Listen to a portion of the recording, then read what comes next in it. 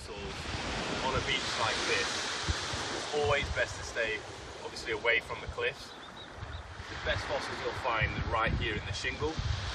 We're just standing here, there's a block right there with a bunch of different traces on, some burrows, probably created by some sort of crustacean from the Jurassic. There's some fossil shells here, piece of ammonite.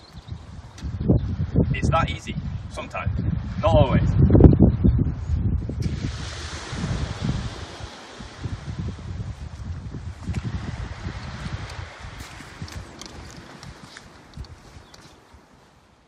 You can practically find fossils anywhere on this beach, including right here.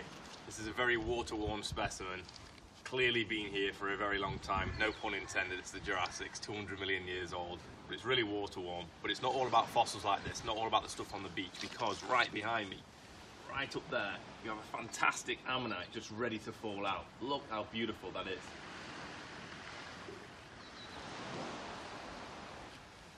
Spectacular specimen.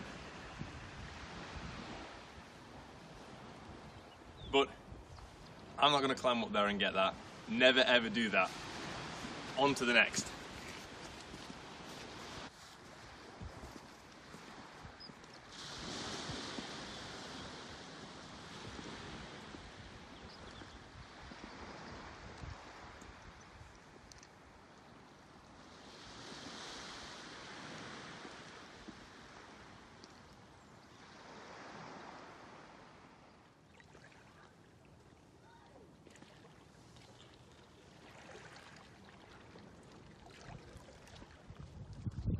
Walking in the very same footsteps that Mary Anning did over 200 years ago. Just as a little girl, walk along this beach, picking up fossils, finding some of the most remarkable fossils ever discovered at the time. Ichthyosaurs, plesiosaurs, the very first ever pterosaur from the British Isles, all in this stretch of coastline. Pretty amazing.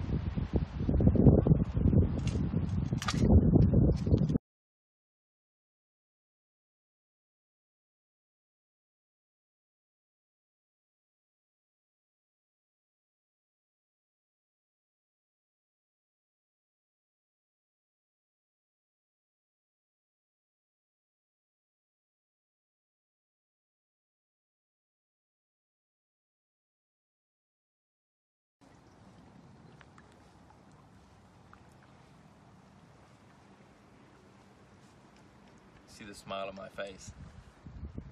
A very tiny vertebrate. It doesn't look like much, but this is a vertebra right from the back of the tail, probably from the fluke of an ichthyosaur, so right at the very tip. Small vertebra, probably from an animal, probably about 1.5 to 2 meters long. So I'm very happy. Thank you, Mary Anning, for helping me find this little specimen. As she would call it, a vertebrate. Take a close look. See a little pinch in the middle. I'll flip it over as well.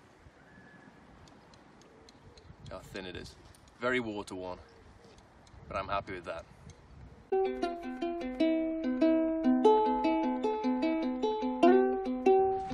Often when you are looking for fossils, especially somewhere like this where it is obviously a very popular destination for fossil hunters, sometimes it can be very difficult to find much of anything, at least something that you could easily take home. You're not going to take home those huge boulders with ammonites in. What I often recommend, and most fossil collectors do as well, is sometimes if you walked around for quite some time and you've not really found that much, just take a moment, take a knee, have a look down, and often you can pick up tiny little things like this. I haven't placed this here, I promise. This little one, very tiny ammonite, pyritized ammonite.